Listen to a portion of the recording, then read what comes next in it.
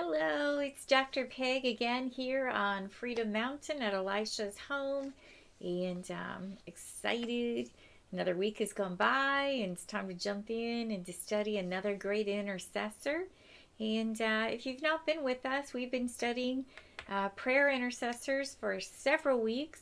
Some of the intercessors that we have studied have been Apostle Paul, Hezekiah, Jeremiah, Ezra, Moses, and there's a few others that I didn't mention, but those are the more prominent ones. And just want to welcome you and hope that you're getting a lot out of this series and that you are observing some of the prayer techniques, some of the topics that some of these intercessors have brought up, and maybe some of their attitudes, things that maybe were right, things that were maybe not so right. But hopefully we're all consuming and looking introspectively and checking it out to see if we can be a better intercessor and to learn from the best, the best. So let's open with a word of prayer. Heavenly Father, we thank you for this day. We thank you for the many blessings that we've had this week. We continue to thank you for our family and for our friends and just blessings too numerous to be specific at this point, because we'd be here for quite a while, Lord. But we do thank you, and we come in gratitude. And Heavenly Father, we thank you for your fingerprints that are all over our lives, and how there's evidence that we can share as a powerful witnessing tool to others of your presence in our life and your power and your work in our life. Holy Spirit, you are welcome here today. We give you full reign. We ask that each one of us would attend with our spiritual eyes and our spiritual ears. And Heavenly Father, that we would have spirits that are centered in and focused on hearing from you. And then as we hear from you, to take and absorb your word, your directives, and to allow them to be imprinted on our spirit, and then for us to walk in your ways as the new man. And so, Heavenly Father, we thank you for the time that you're spending with us today, and we just pray, Heavenly Father, that you will have your way, and that we will consume, and that we will walk deeper and have revelational knowledge. In your precious name we pray. Amen. And so just want to give a little disclaimer just off to the side.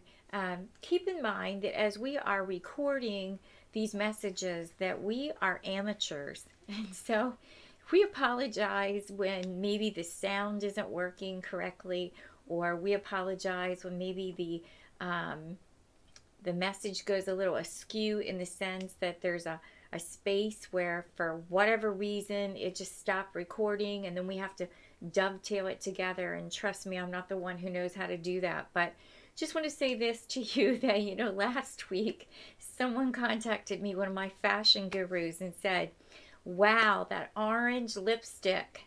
Wow. Well, just to let you know, I didn't have any orange lipstick on. I don't own orange lipstick. That was a lighting mishap. And have to chuckle about it, but it was very comical when the person said that to me, and I was like, wait a minute. And so when I went back and looked at the recording, I was like, whoa. So I apologize for that little lighting issue, and so hopefully we've got the lighting down a little better today, so that it's not distracting, and so that we can fully focus on the word, because that's what we're here for. So I just want to encourage you to open your Bible now to Genesis chapter 32. We're going to be looking at verses 9 to chapter 32. Jacob is the man of the hour today.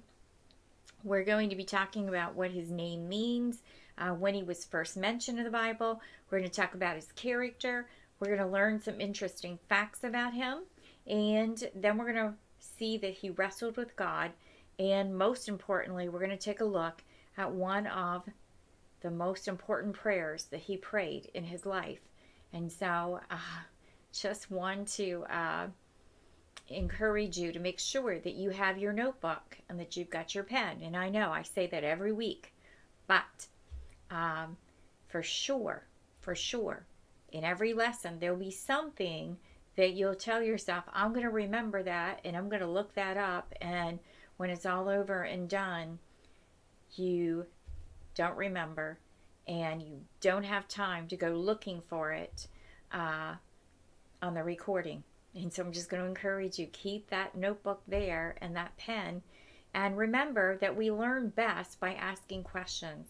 So as we go through, if there's something that you don't understand, write down the question. Oftentimes when you go back through the week and you have that question at the forefront of your study, oftentimes God will answer that almost instantly. And you'll be like, I get that. I should have seen that. Okay? So just saying, notebook, pen, a must. So let's talk about the meaning of Jacob's name. If you want to study this out a little further, you can write down a little note to look up Genesis chapter 25, 26 this week. That's chapter 25, verse 26. His name is derived from a Hebrew verb, which means to follow. Now remember, Jacob was born grabbing hold of his twin brother Esau's heel. And so in the Hebrew, Jacob means one who follows on another's heel. And like I said, that's Genesis 25, verse 26. Now, his intention was to undermine his brother of both his birthright and his father's blessing. And so we see in Genesis chapter 27, verse 36, that he earned the name supplanter. All right, that's Genesis chapter 27, verse 36, if you wanted to look that up. So Jacob is first mentioned in the Bible in the book of Genesis chapter 25, where it speaks to the fact that his mother Rebekah, Jacob's wife, she's pregnant with twins, and she's inquiring of God as to why these two precious babies in her womb are fighting. And you can read that in Genesis chapter 25, verse 22. So God replied to her. He spoke of the foreshadowing of the two nations that were going to rise from these two young men. And so Jacob would be the forefather of Israel. We see that in Genesis chapter 32, verse 28, and then also in chapter 35, verse 10 through 13. Esau would be the forefather of Edom in Genesis chapter 36. So keep in mind that Esau, as you study these two, he's the elder twin, but he's going to become the servant of Jacob, the younger. And we see this in Genesis chapter 25, verse 23. So now it's time to take a character assessment. Now, as we do this with each of these intercessors, you realize that it's really, really super important that when you assess yourself, that you look at your own character. Just saying.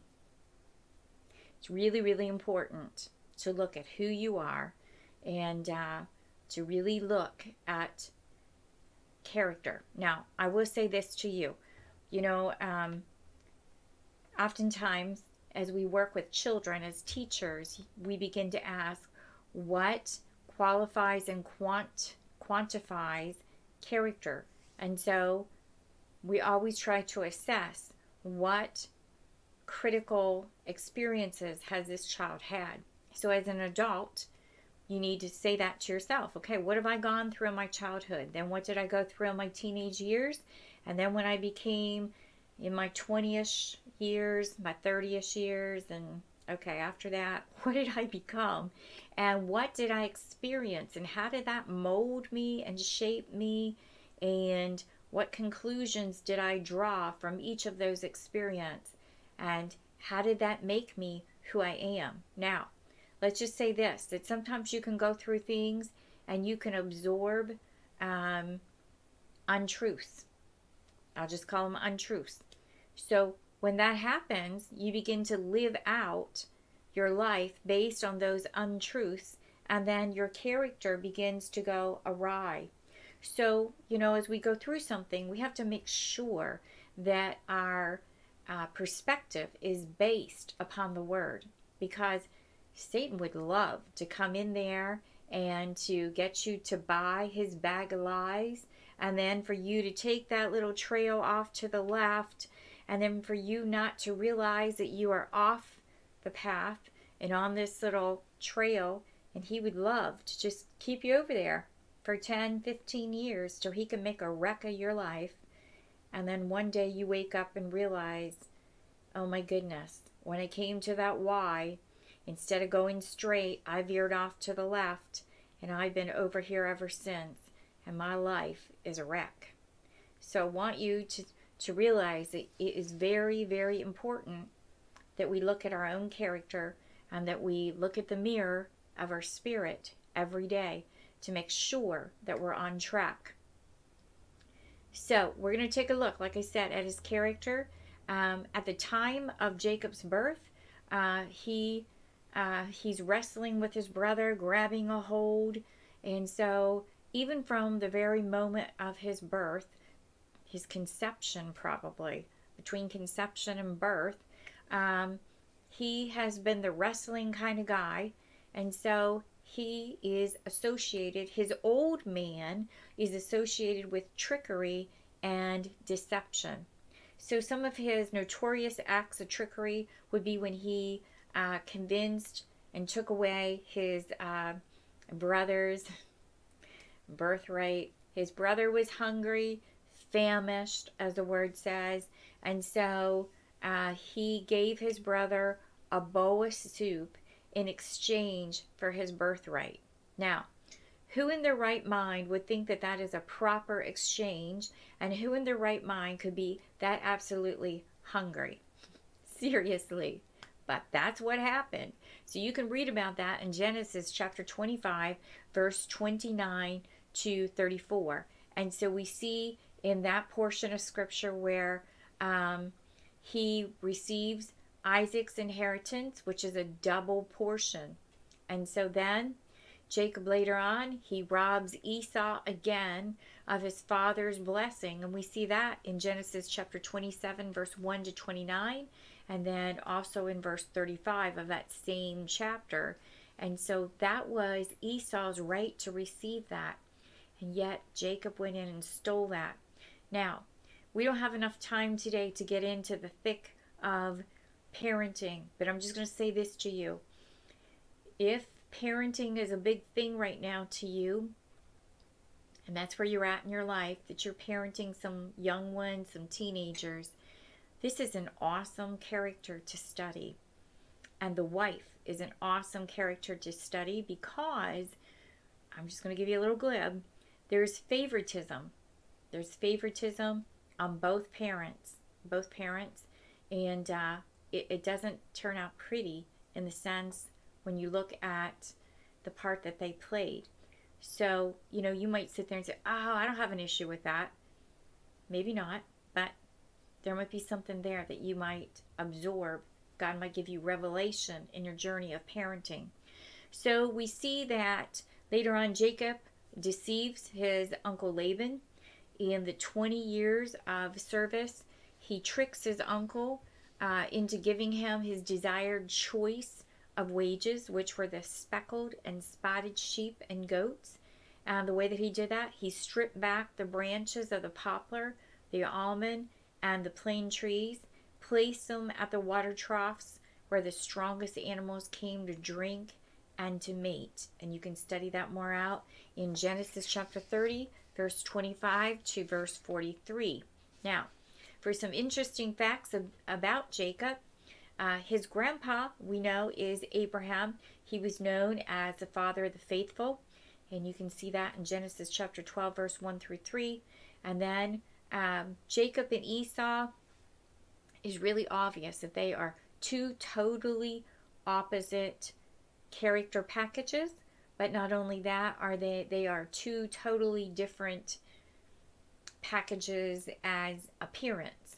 So, remember that Esau, he's the outdoors guy. He's out there hunting and doing all that stuff that, men do outdoors. Well, you've got Jacob. He's just as content to stay inside, to cook, and do all the things that are done inside. Now, in appearance, two totally different. All right, you got Esau, who is this brawny guy with thick covering of red hair. And then you've got Jacob, who is denoted as having smooth skin. And if you want to check that out to make sure, that's in Genesis chapter 25, verse 25, and then Genesis chapter 27, verse 11. So though Jacob was a trickster, God did bless him throughout his life. Now, he didn't remain a trickster, and so that was his old man. We're going to be talking about his new man in a little while. But there is this story that as he was traveling towards Haran, that he laid down in the desert, and he dreamed of a staircase that led to heaven. Angels ascended and descended, and then God appeared to him and blessed him as he slept. You can see that in Genesis chapter 28, verse 10 to 19. And so this story we hear people referring to it as Jacob's ladder. And then we see that Jacob, in his own life, he becomes a victim of deceit. His uncle Laban, he had him work for 7 years of service. Jacob goes to his wedding, and he thinks that under the veil that he is marrying Rachel, his first pick, which was the youngest daughter. However, later in the evening, he finds out he's got the wrong woman. He's got the older sister, Leah. So he goes back to Laban and asks, hey, what's the deal? And, makes it known that he's interested in the youngest daughter again. So he works for 7 more years. And you can see that story in Genesis chapter 29, verse 18 through 30.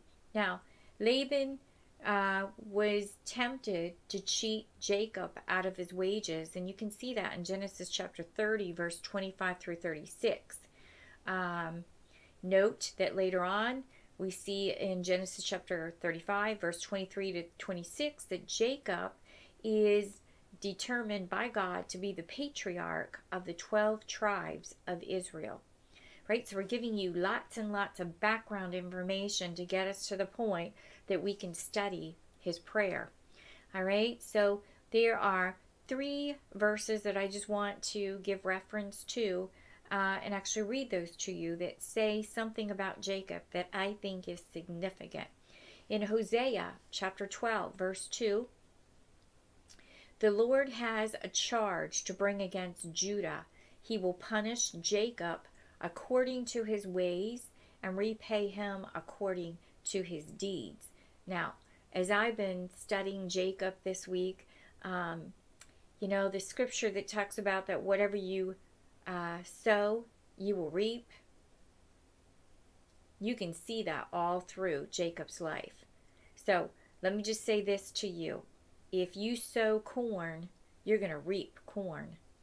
If you sow red beets, you're going to reap red beets. So you want to be thinking about what you're sowing, right? You want to be thinking about what it is that you're sowing, because it's going to come back. And you better hope that when it comes back, you like what you sowed, right? And you might not see that immediately, but as you get older and you look back through your life, you're going to see, okay, this harvest time, yep. This harvest time, yep. This harvest time, yep. Okay? It is a godly principle, a godly law. Whatever you sow, you're going to reap. So you wouldn't expect the farmer to sow corn, but when he goes out at the end of the season to harvest, you wouldn't expect him to find broccoli in his garden or his field, right? So whatever, it's a real easy principle. Whatever you sow, that's what you're going to reap. That's what you're going to reap. So then, in Genesis chapter 27, verse 26, Esau said, "Isn't he rightly named Jacob? This is the second time he has taken advantage of me. He took my birthright, and now he's taken my blessing." Then he asked, "Haven't you reserved any blessing for me?"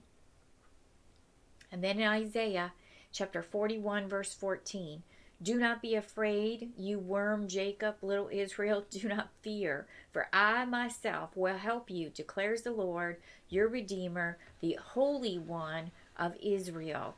And so why did Jacob wrestle with God? Let's check it out and find out. We see that when Jacob is returning home after he's run off, uh, years ago, and he's got his 2 wives and children, and he's got all of these men and women that are servants helping to take care of him, and thousands of animals that he's bringing this way. He's a little nervous. He's a little nervous because his brother had said, he had threatened that he was going to kill him for his past trickery. And he's on his way in chapter 32 of Genesis, verse 6, to meet this brother. And so, he's got all these gifts of appeasement that he thinks is necessary. And he is afraid for his life and for his family. He's prayed to God for help. He's sent his family on and his possessions on ahead of him to protect them. And now he's left alone at the camp. And this story is in Genesis 32, verse 24 to 29.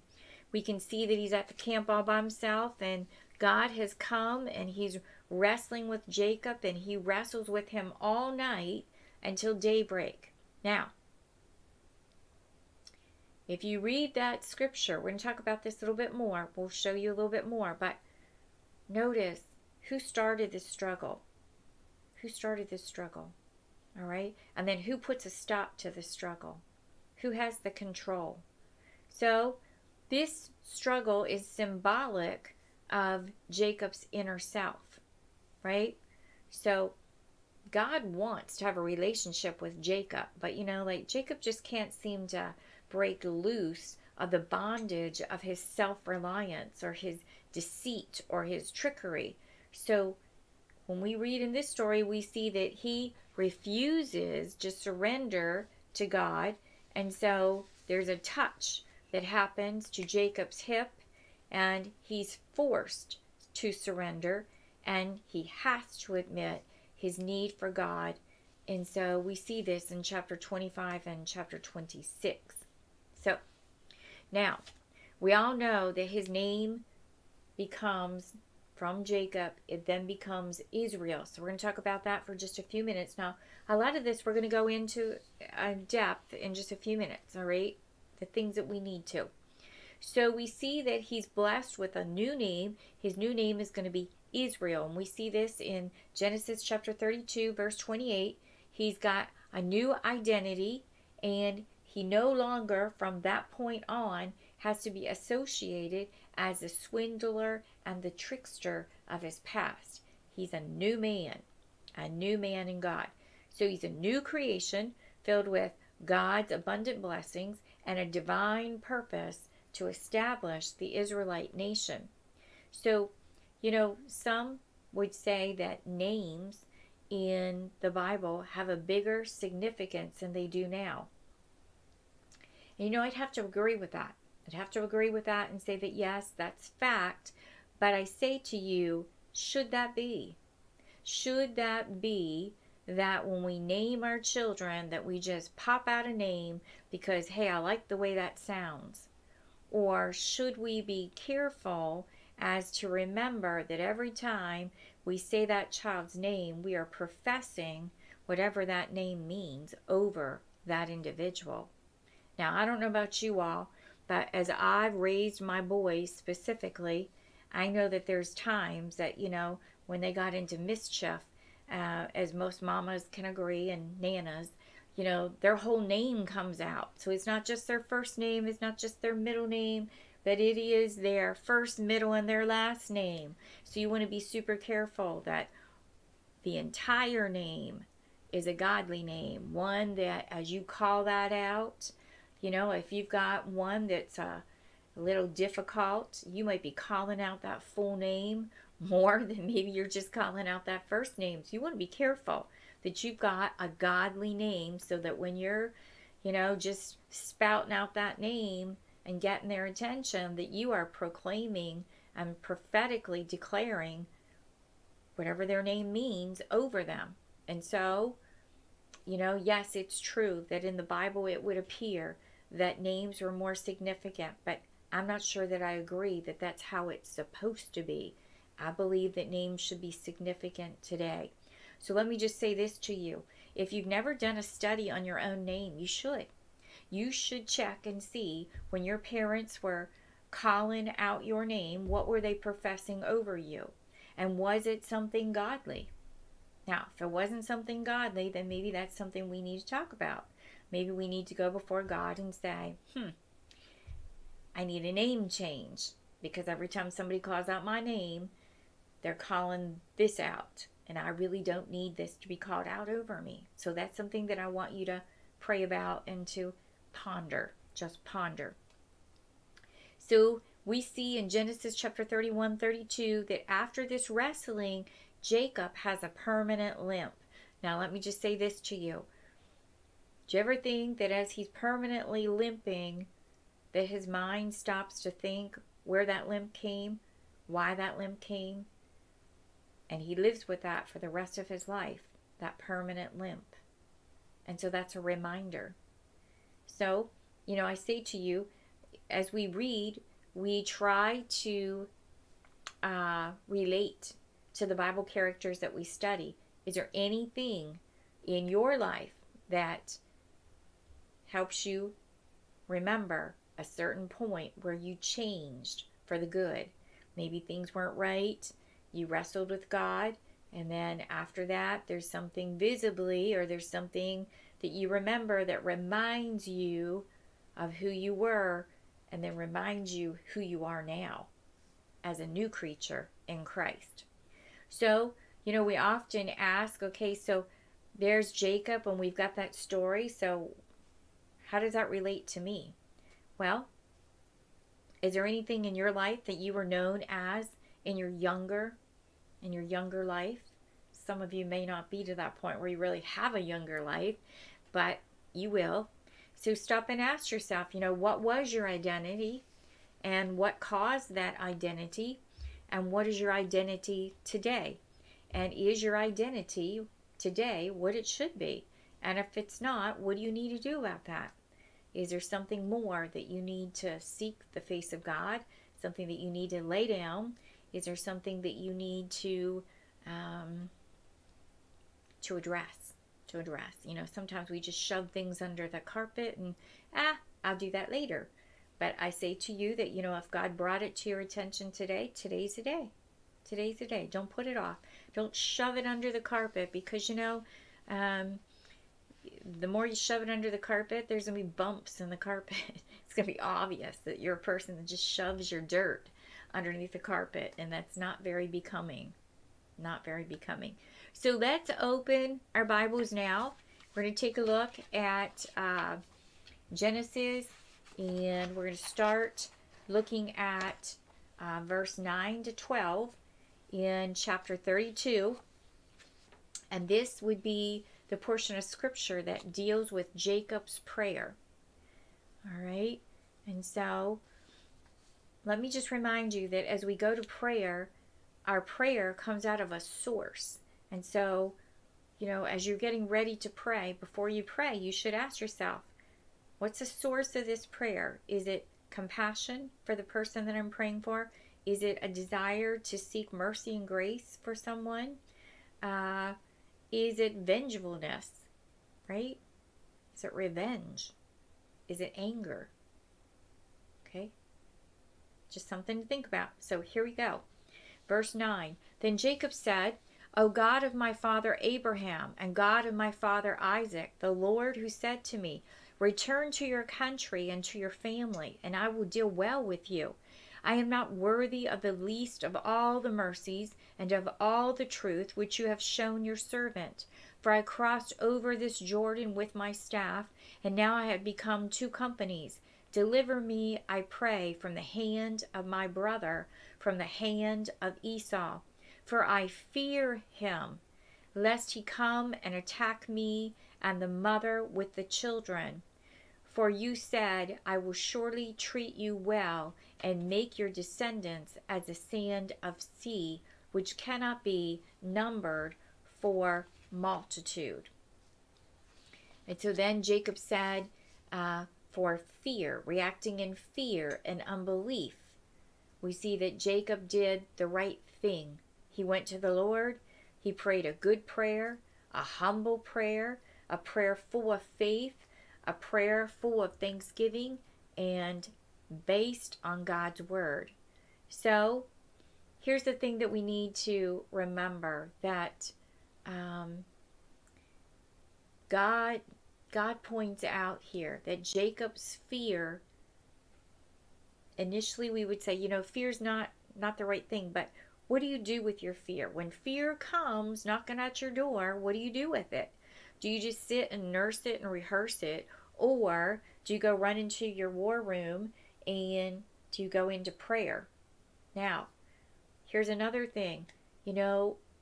Fear can cause us to either quake in our shoes, or fear can make us come to a point of reality where we look at our life, the past, we look at where we're at, and we submit and surrender and lay it down to God. Now, third thing, fear, right? Fear oftentimes will put us in a position that we know that we need to come to the war room in the mode of prayer. But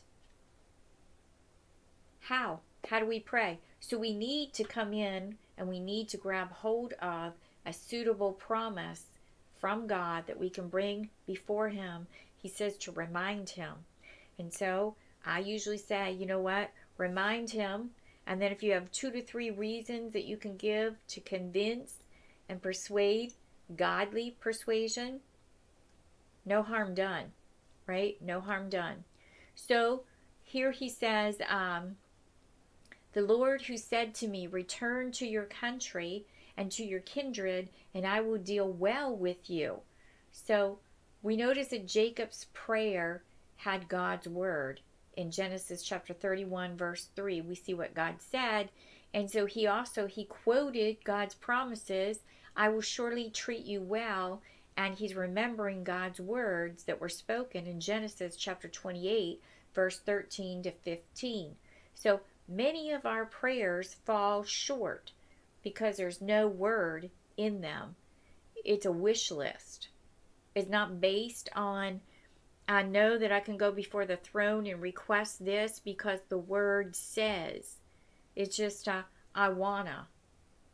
That's what I want, so now I'm just going to come asking for it and hope and wish. It's not even a hope based in the word. It's just a wish, right? And so, when we pray, we need to have a verse that we stand on for each of our prayers. And that can be something that with due diligence, it takes time to build that habit, but it's a good habit to get into. And so it's a good thing when we see his prayer, he remembered what the Lord said to him. So do you revere God's word, and do you treat God's word as though it's precious? Is it precious to you? It should be. Notice he says, I'm not worthy of the least of all the mercies.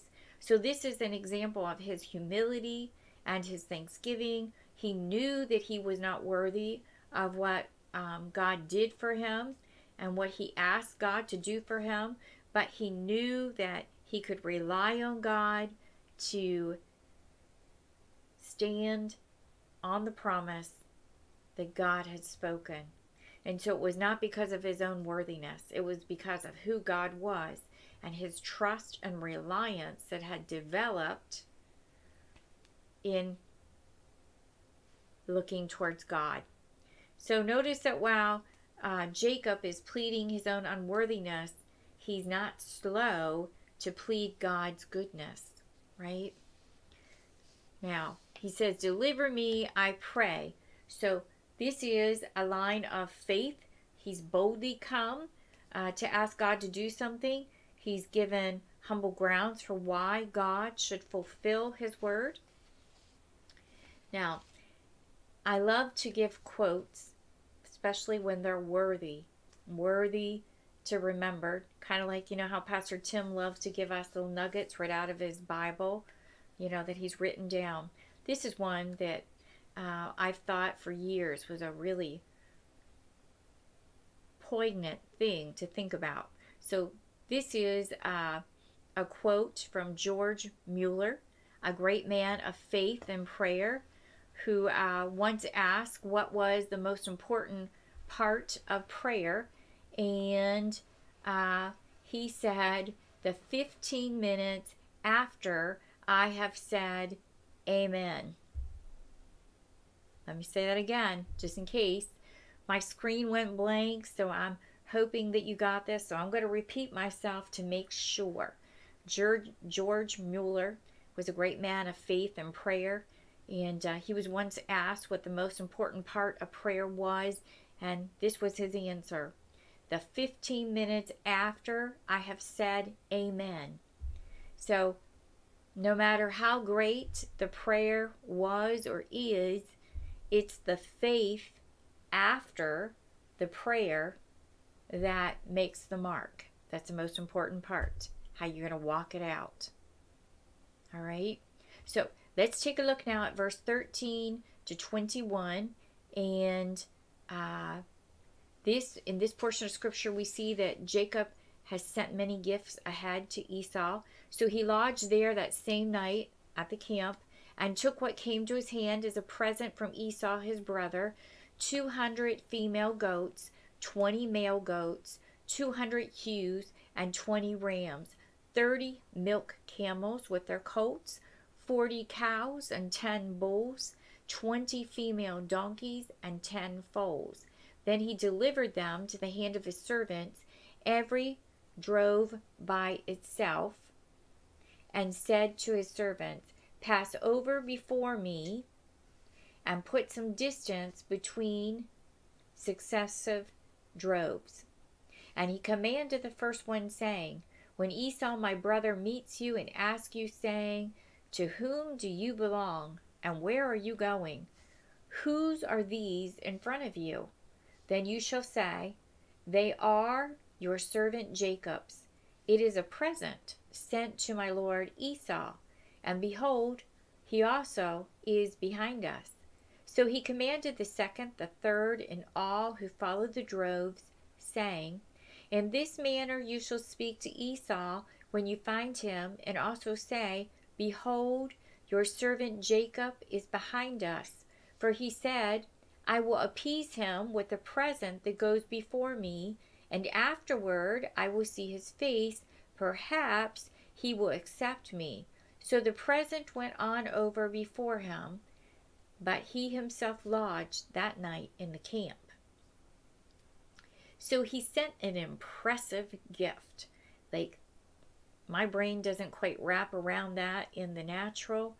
When I think of the expense of all of those animals, and I'm sure that this was just a portion. This was nothing in comparison to all that he had. And so you ask yourself, okay, is this an attempt to buy your brother's good favor? Kind of would seem like that, wouldn't it? So he says, "I appease him with the present that goes before me, and afterward I will see his face. Perhaps he will accept me." So it's as though he's saying, well, when all else fails, pray. So as soon as he's finished praying, he concocts his own strategies. Now, don't sit there and act like you've never done that. Come on. We've all done that. We've all prayed this holier than thou, righteous prayer, and anybody listening would think, wow, such faith. And then you go out of the church, and within the next 24 to 48 hours, you're busy, your mind's going, and you're just concocting your very own strategy. Don't even tell me that you've never done that, because I'm not buying it. not buying it one iota. So the present went on over before him. So he's trusting still in his own abilities to make things happen apart from trusting God. And so, how about that song that we all sing? All to Jesus I surrender. All to him I freely give. I will ever love and trust him. In his presence daily live. I surrender all. I surrender all. All to thee, my blessed Savior, I surrender all. But notice that, is that what Jacob really meant? Or did he mean, I surrender all the goats, and that's not enough? Well, then, I surrender all the sheep. And if that's not enough, I guess I'll surrender all the camels. And so, at this point, he's refused to surrender himself. He is truly trusting in himself versus God's promise of protection on him and his family. Now notice in verse 22 and 23, we see that Jacob sends all his possessions over the river. And he arose that night and took his 2 wives, his 2 female servants, and his 11 sons, and crossed over the ford of Jabbok. He took them, sent them over the brook, and sent over what he had. So he took them, he sent them over the brook. And so this is a demonstration of his faith in that sense, where he leaves himself, right? He leaves himself behind. And if we see that, if Esau was going to attack the group, then he would be quickly backed up against the river. So he sent over what he had. So he spent the night alone. It's the last night on the east side of the Jordan River, and probably his very last night spent in prayer before the encounter with his brother. And so once he was alone, God commanded his full attention.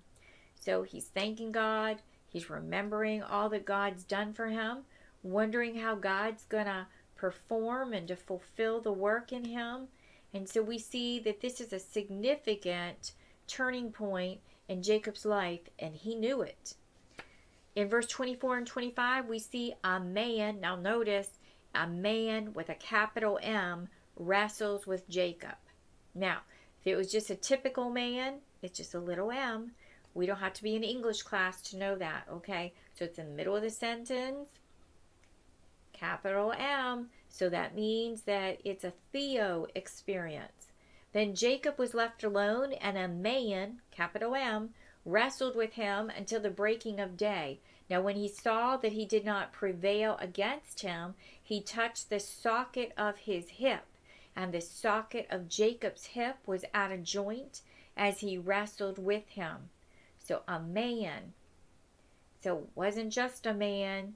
It was, who was that? Capital M, who was it?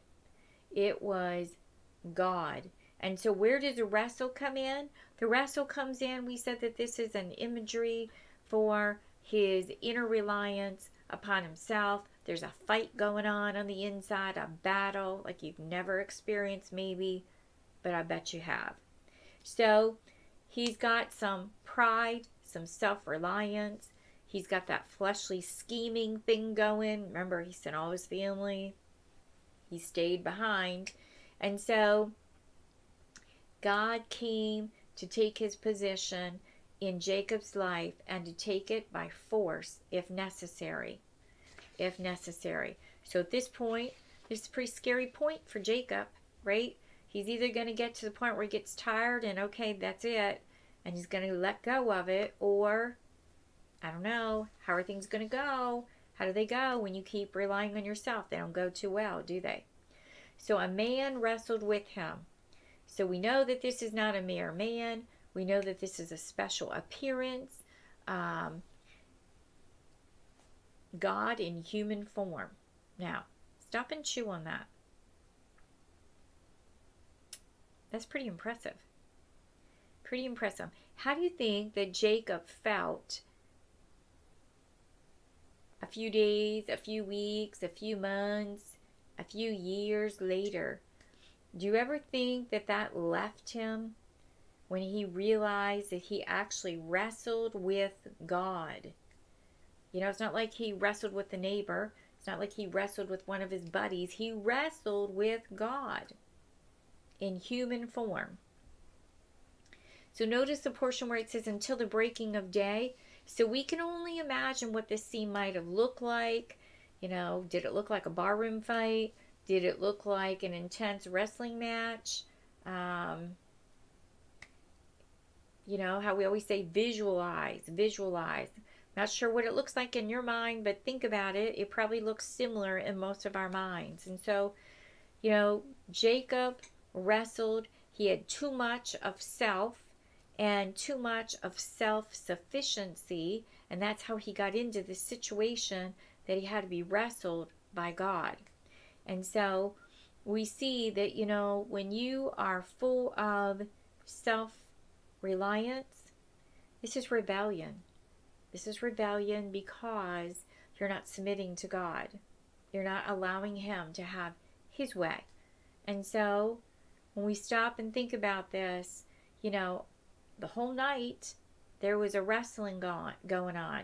Now, at any moment, God could have turned the tide and just said, okay, that's it. Right? But He didn't do that. He waited for Jacob's plea. He waited for Jacob to be ready. And this is what Jacob says. And he said, let me go, for the day breaks. But he said, I will not let you go unless you bless me. So notice that the me is capital. That's God. That's God. Let me. God speaking. Let me go, for the day breaks. But he, meaning Jacob, said, I will not let you go unless you bless me. So, is he coming to his senses? Yeah, I think he is. So, he wasn't trying to dictate circumstances, but remember we had looked at Hosea chapter 12 verse 3 to 5, and Jacob had sought God's blessing with weeping. He knew he was defeated, and he desperately wanted to be a blessing or to receive a blessing from God. Now, I'm going to read this portion of scripture for you. Hosea chapter 12, verse 3 to 5. He took his brother by the heel in the womb, and in his strength he struggled with God. Yes, he struggled with the angel and prevailed. He wept and sought favor from him. He found him in Bethel, and there he spoke to us. That is, the Lord God of hosts. The Lord is his memorable name. Again, that was in Hosea chapter 12, verse 3 to 5. So unless you bless me, so he's at the point where he's willing and ready. He's at the bottom of the barrel, and he is ready to rely completely on God's blessing.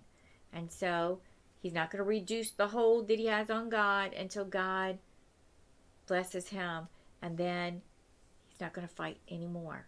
And so this is a changing point. This is a changing point. So in Genesis 32 verse 9 through 12, we see that God is answering Jacob's prayer, and that he's being delivered from his own self-will and his own destructive self-reliance.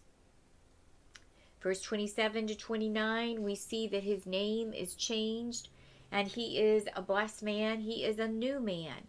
So he said to him, what is your name? He said, Jacob. And he said, your name shall no longer be called Jacob, but Israel, for you have struggled with God and with men, and have prevailed.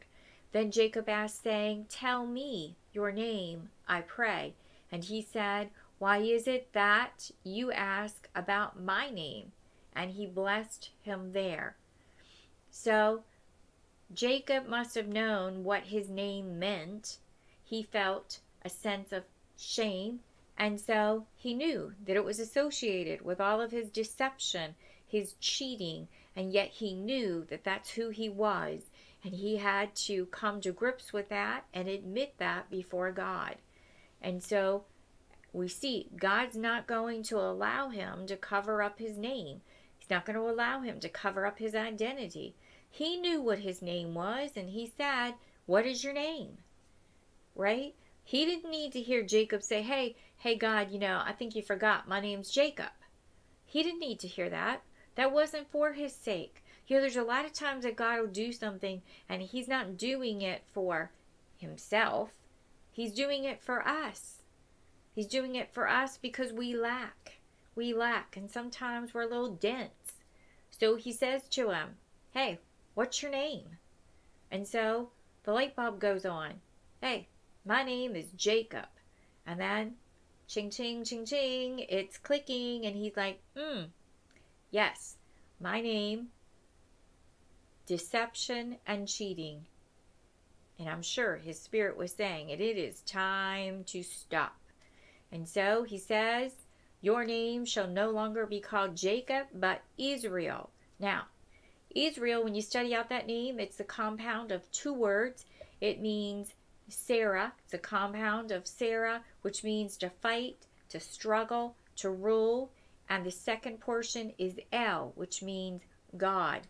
And so this means God rules. So what a powerful name to go from this cheating name that he had before, and now he's got a name Israel, which means God rules. Powerful stuff. Powerful stuff. So, for you have struggled with God and with men and have prevailed. He prevailed in the sense that he endured through his struggle until God thoroughly conquered him. And God won that battle. And the only way for him to win, for Jacob to win, was for him to lose and to give up and to know that he lost in the physical, but to know that in the spiritual he won and that he would prevail. And so it was right there and then that God blessed him. And so he went from the passing of his old, from the Jacob life to the new, the Israel life. So he was blessed there at the place of a special trial and testing. He was blessed at a place of intense pleading to God. He was blessed at a place where he saw the face of God. And he was blessed at the place of his consciousness of his blatant weakness. Now, there's two memorials to this event. In verse 30 to 32, we see this. And Jacob called the name of the place Peniel, for I have seen God face to face, and my life is preserved. Just as he crossed over Peniel, the sun rose on him, and he limped on his hip. Therefore, to this day, the children of Israel do not eat the muscle of that shank, which is on the hip socket, because he touched the socket of Jacob's hip in muscle that shrank. And so he called the name of the place Peniel. This is the first memorial to the name. And so Jacob names the place Peniel, which means face of God, because he did know that the man with a capital M, that was God that wrestled him, and that he was the same one who wrestled with Jacob all of his life. And then notice that he limped on that hip, the second memorial, that perpetual limp. He would remember that he had been conquered by God every step that he took for the rest of his life. And so, some may look at that as a thorn, but others may look at that as the man in the natural, he must have needed that. He must have needed that to remind him he's walking as a new man, So, I hope you've enjoyed our study on Jacob. There was a lot to consume. Hopefully you took some really good notes. And we're going to go ahead and close now in a word of prayer. And I pray that you'll have some quiet time this week that you can study and walk in a little deeper. Heavenly Father, we thank you for your word, and we thank you that it is never void. We thank you that there's revelational knowledge, that if we seek, that you will give us revelation. We thank you, Heavenly Father, for the profound words that you declared over Jacob's life, and how you expressed to us that we can't deny the old man, who the old man is, that we have to declare and to decree who that is, and then to receive the blessing of becoming the new man. And in some cases, we may need a new name. So, Heavenly Father, we thank you for pointing out the different factors that are there in that process. We thank you, Lord, for his prayer and the example that it was to each of us. We ask, Heavenly Father, that you would continue to extend our prayer life, and that you'd continue to teach us to base our prayer on your word. Lord, I pray that you would bless all those that have attended. I pray that you would watch over them, and that they would remain prosperous under your care. We give you all honor and all glory. In your precious name we pray. Amen. Have a wonderful week, and we will see you soon next week. Take care now.